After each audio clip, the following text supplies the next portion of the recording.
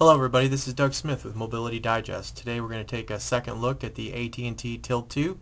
We're going to do some comparisons with the AT&T Fuse and the older Tilt, and then do a walkthrough of the new device and show you a few things about it. So let's get started. Hopefully everybody saw my video unboxing, and what we're looking at here is the AT&T Tilt 2. Has a much cleaner finish than what you're going to find in some of the other US carriers. It's got the chrome bezel like the HTC branded Touch Pro 2. New also is the really wire mesh earphone, which kind of makes it look really nice and enhances the chrome bezel. You have the 4 buttons across the bottom, your phone, send, and the start menu, back, and then call, cancel. So looking around, and the first thing you can see obviously is the big huge 3.6 WVGA screen. Take the stylus out, it wakes the device up, and I don't have a SIM card in it right now, so it'll allow us to take a better look without the phone ringing. So let's check it out first against the AT&T Fuse. As you can see, the Fuse is a little bit thicker, much shorter. The Fuse has the 2.8 screen and not nearly the size keyboard. And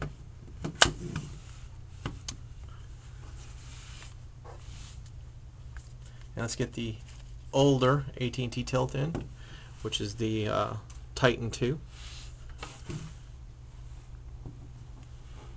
As you can see, the screen rotation looks to be just about the same in the tilted position.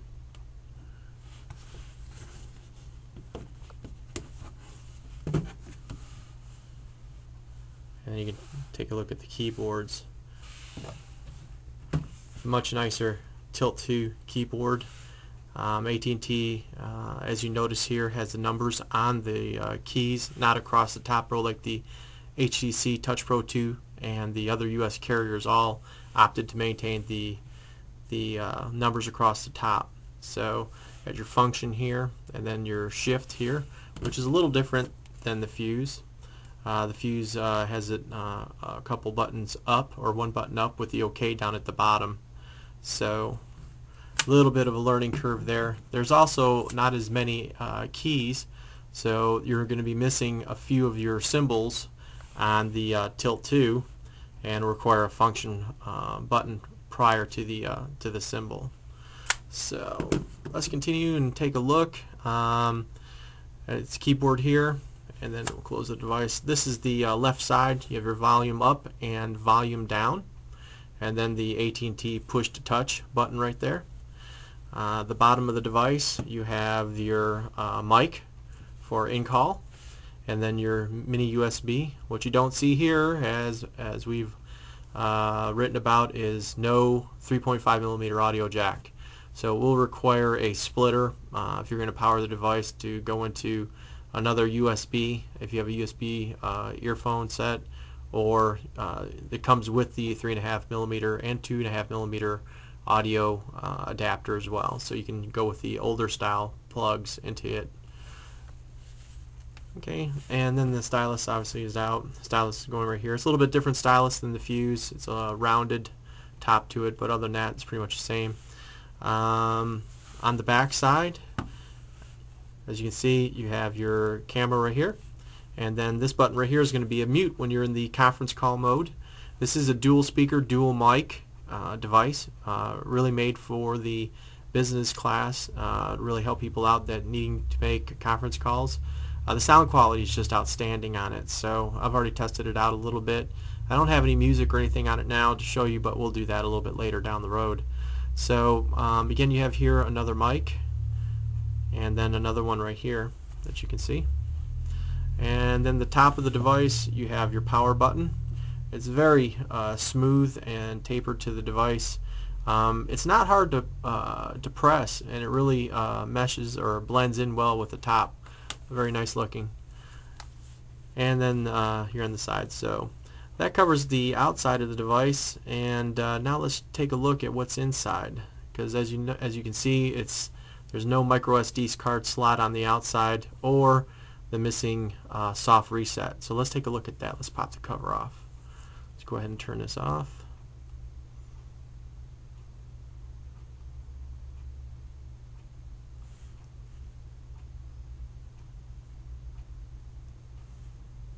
And the 3G AT&T animation that we all love. Okay, device is off. Let's check out the back.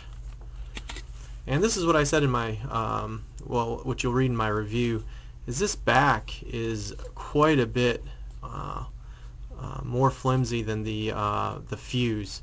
It's very, very thin plastic. I really like the color. It's not the fingerprint magnet that the fuse was, but it is very, very thin. So as you can see here, you know, you may want to start thinking about investing in a new one.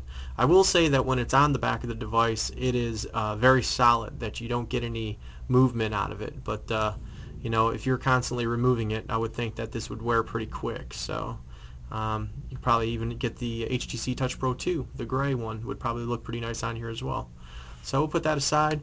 And right here, as you can see, get my finger out of the way, the soft reset. It's colored red inside there. You will have to remove the cover to soft reset the device. If it freezes up, you're going to be right here with your stylus.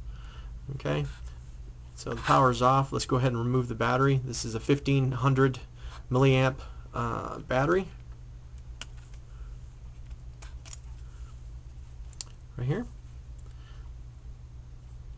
Not a whole lot to see on the battery. HTC Innovation. And to get your SIM card out, I don't have one in there right now. Hopefully you'll be able to see this. You put your stylus in here, and then you simply push the SIM card out, and then it slides right in.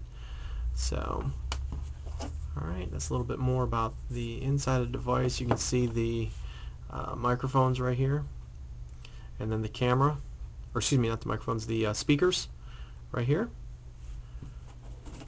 So let's go ahead and put this together. One of the questions that you're probably going to be asking is how to do a hard reset. Well, I'm going to go ahead and show you that right now. So put the cover back on. It goes on pretty nice, and as I mentioned, it's solid on there. It really fits well to the back of it. So even though that the back of the device is, the back cover of the device is very flimsy, very thin, it really fits on the device well. And looks really good. I really like the gray. It's a metallic finish. So we're going to go ahead and do the hard reset. Now, to do a hard reset on the HTC Touch Pro 2 or on the AT&T Tilt 2 or any of the variants, Sprint, T-Mobile, Verizon, what you're going to do is turn the device off. Okay, it'd probably be easier to put it flat on the surface. You're going to press the send and end buttons, and then you're going to briefly hold the power.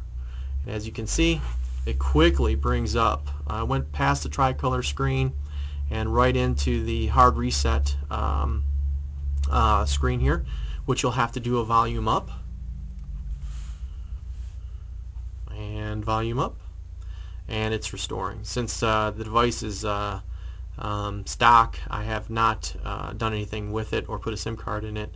I'm not going to lose anything, obviously. You'll want to back up any information that you have if you do a hard reset. We'll just take another quick look at the AT&T Tilt, the older version that we have here, and do a comparison to that. And see if I can get my fingers out of the way. And the Tilt is a lot thicker than the new Tilt 2, and the Tilt 2 is obviously a little bit bigger. And from the front, they're just about equal in width. As you see, my Tilt has been through a war. It was my daily driver for quite a while. This is Doug from Mobility Digest. Thank you.